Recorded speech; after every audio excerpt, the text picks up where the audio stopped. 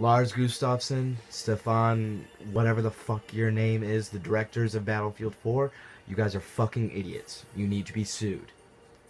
This is what you put out to the public for full price. An unfinished, broken video game.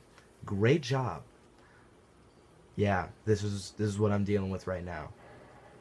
Aside from every other problem that this game has, you know, the basics that we thought we left back in 2005, this game still has problems with. But this bullshit, this is new.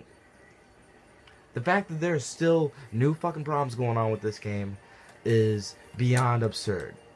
I don't fucking believe this. Absolutely ridiculous. Yeah, the directors of this game, Lars, Stefan, this message goes right out to you. You guys don't deserve a fucking thing you have. You released this shit to the public. You cheated people. You robbed people. And you know it. You know you did. Congratulations. You're a criminal.